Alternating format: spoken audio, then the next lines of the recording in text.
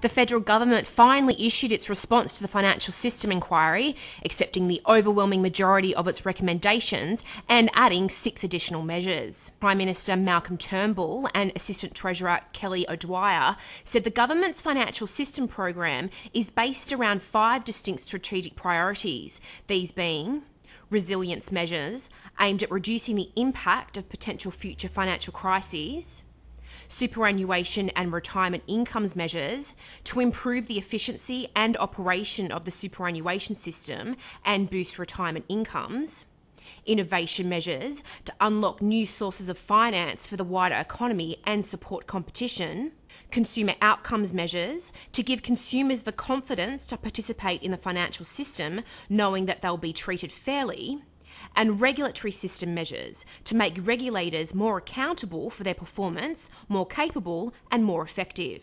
In the consumer outcomes area, improving financial advice and making financial product issuers more accountable will be key priorities, with the government proposing to introduce a new ASIC product intervention power that could be used to modify or ban products.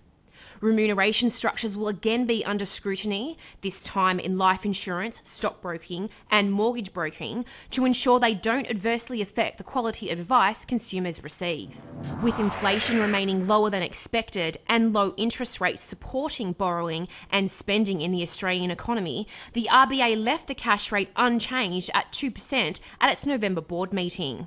The RBA's Governor, Glenn Stevens, explained in a statement on the decision that moderate expansion in Australia's economy continues, with a gradual improvement in conditions over the past year, accompanied by strong growth in employment.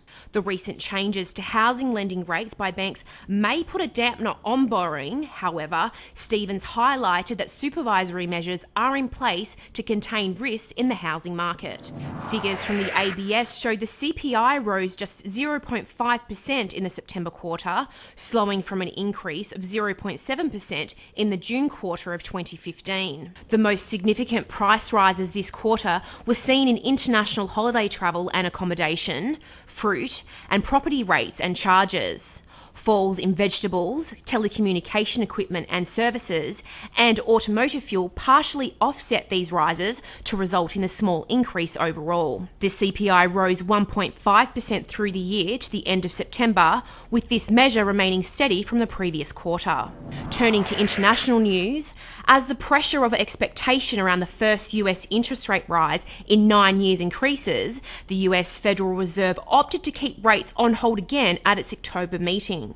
With economic activity continuing to expand at a modest pace, commentators have regarded the absence of warnings about global economic and financial developments as a signal that a rate increase may be imminent, perhaps as soon as the Federal Reserve's December meeting.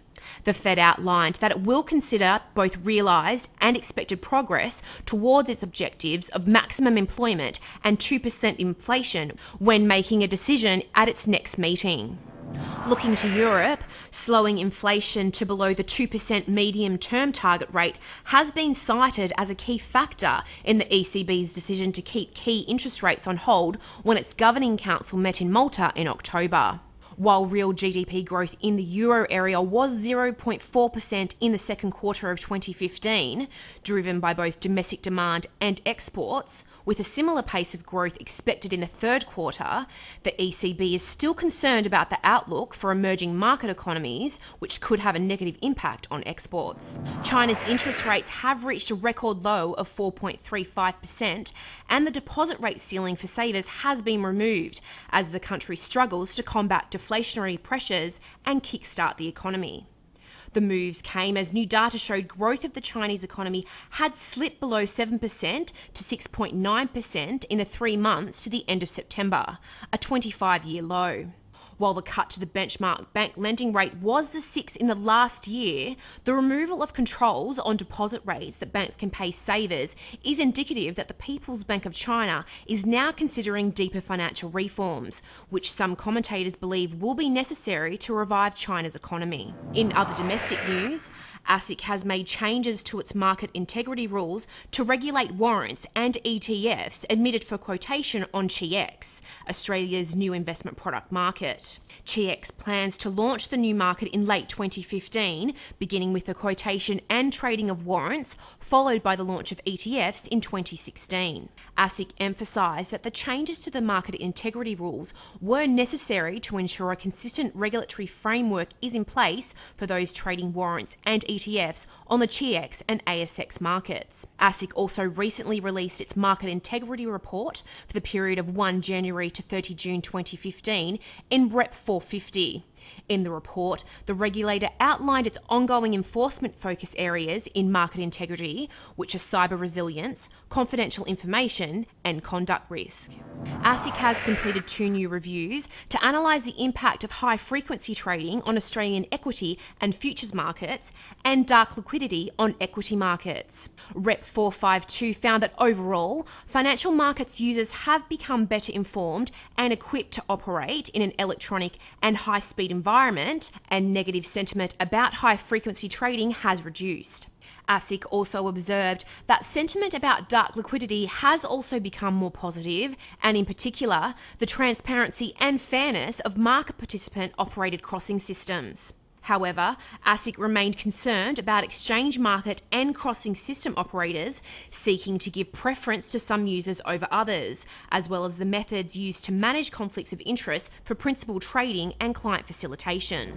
With a change to the return not necessary rule coming into play this year, the ATO has reminded SMSF trustees that all funds registered on or after 1 January 2015 must lodge an annual return. All SMSFs are now required to lodge a return in their first year, regardless of the assets they hold or if a nil tax assessment is expected.